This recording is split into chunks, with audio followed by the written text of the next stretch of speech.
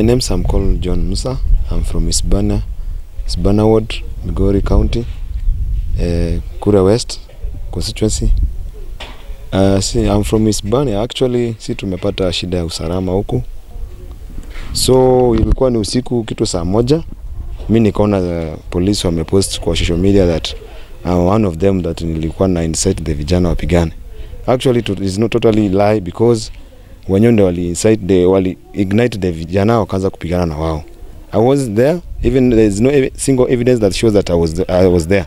Me actually I wasn't there. So me I want to tell that IPOA waingilie kwa hili swala kwa sababu people wanazidi kuuawa. Even today vijana wameenda barabarani pia wameua kijana mmoja. Askari wameua kijana mmoja. So it means that these officers they are after our lives. Even me I'm scared of my life because I was there but wananisingizia. They are profiling my name that I was there. Na mimi sikuwa kweli huko. So the government should take this thing serious. Wasaidie wana Isebania wanaumia.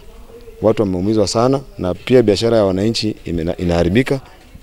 Na pia inaonyesha kuwa usalama kati ya askari na raia imekuwa mbaya. So mimi venye najua vijana wana demand au officers walikuwa huku watolewe.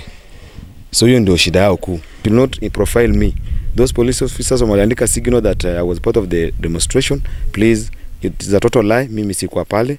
Mimi nilikuwa safe na I was in church. Nilikuwa tunasubiria watu wa view the body but wakawazuia wakaona wapiga matia gas. So ndugu zetu jana tuliweza kupoteza ndugu zetu 4 na leo pia tumepoteza mmoja na mimi sikuwa pale. So this shows that the police are after our lives. They are not after taking care of our security.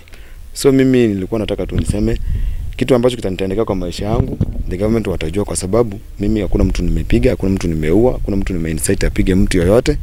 So mimi naomba tu watu maisha yangu, niko na familia yangu hapa. So in case anything kinitokea kwa maisha yangu, they should know the government ndio wanajua hiyo kitu kwa sababu they are the one who speculate that nilikuwa na demonstrate na naambia watu na incite watu na mimi sija incite watu. So the government should be keen on this thing because especially our top leaders, DCI waingilie katikati, our IG and our CS for Interior Kindiki, please come out and come and save the situation. The situation is worse. People are killing each other here. Your officers are killing people. I can't fear telling this because wale watu wameenda pale, they don't have guns.